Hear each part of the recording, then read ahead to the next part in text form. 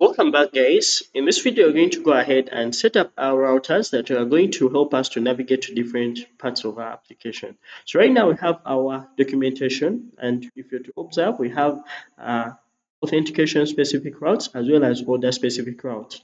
So what we're going to do is to basically add routers that are going to help us to navigate to the authentication as well as routers that are going to help us to navigate to our orders. So I'm going to pull up my terminal and create a virtual environment. So I'm going to say python -m and dev. I'm going to create our virtual environment as env.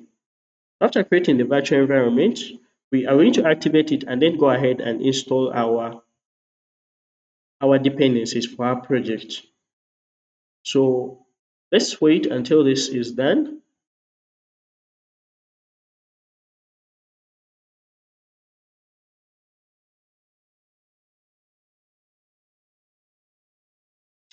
So after this is done, I'm going to go ahead and activate this virtual environment. So to do that, I'm going to say source env, and then this is going to be script, and then I'm going to activate. So after activating this, I'm going to go ahead and start to install the required dependencies. So I'm going to install fast API. So I'm going to go ahead and run pip install fast API. So this is going to install fast API within our virtual environment. So after installing fast API, I'm going to go ahead and create our main app file. So I'm going to close this and then go within our folder and create our main. So this is going to be main.py. And within our main.py, I'm going to create our main instance. So I'm going to start by importing fast API. So this is going to be from fast API import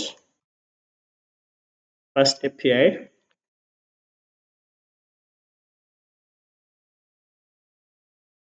So after doing this, I'm going to create our app instance. So our app instance is going to be fast API.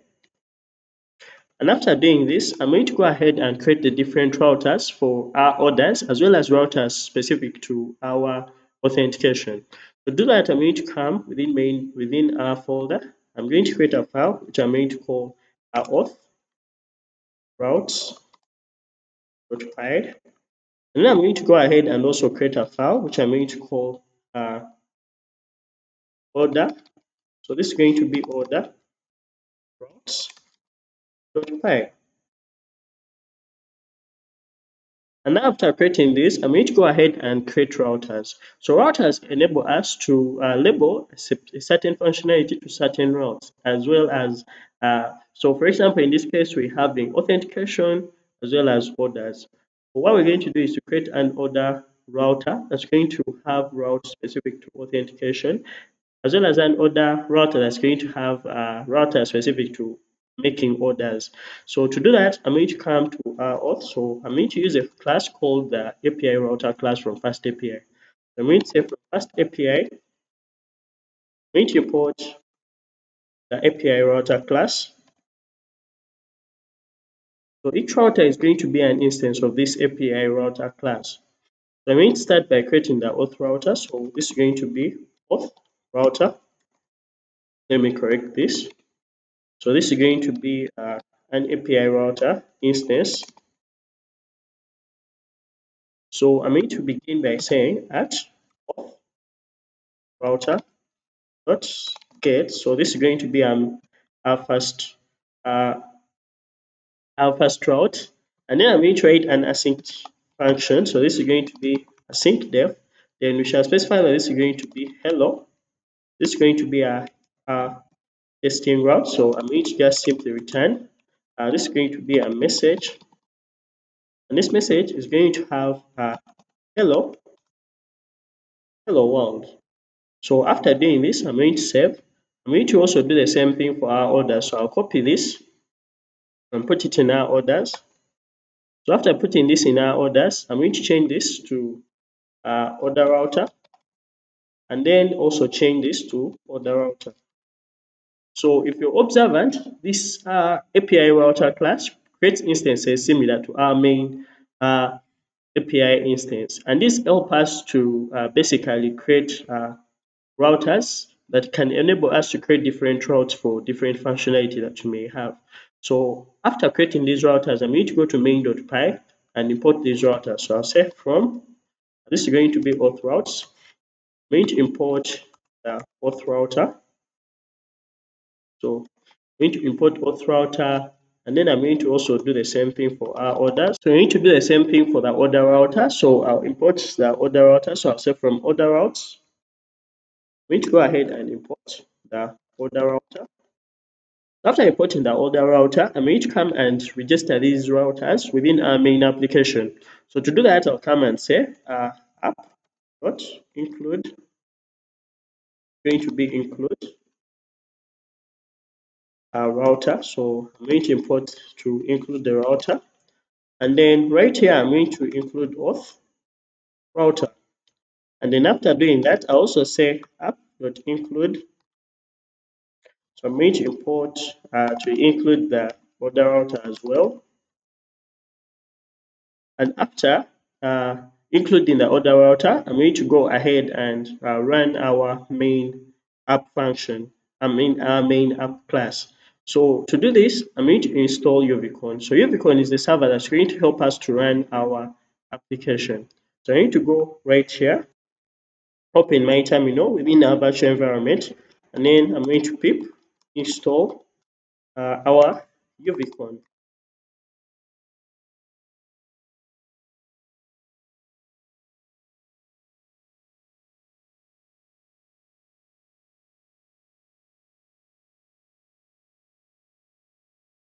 So right now our UVCon has been installed, so I'm going to go ahead and run our application. So to run our application, I'm simply going to go ahead and run our application by saying UVCon. Then in this case, we're going to run our main because it's our file that contains our main app instance. So main.py, then our app instance, which is app. I'm also going to specify reload because we want our server to run when we make code changes. So to do this, I'll say reload. So I'm going to run this. And now we see that our server has been started and is running at localhost 8000.